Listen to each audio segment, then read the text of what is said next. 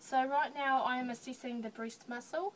It seems to be that this chicken, she is a little bit skinny. She could get more. She can get fattened up a lot more than she is now. Yeah, she's her front bit seems to be fine.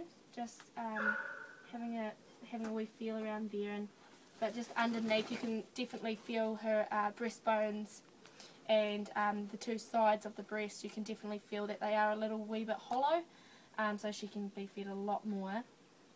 And her feathers seem to be a little bit ruffled up, and her feet seem fine and well looked after and clipped. Very nice. She is tagged, as you can see.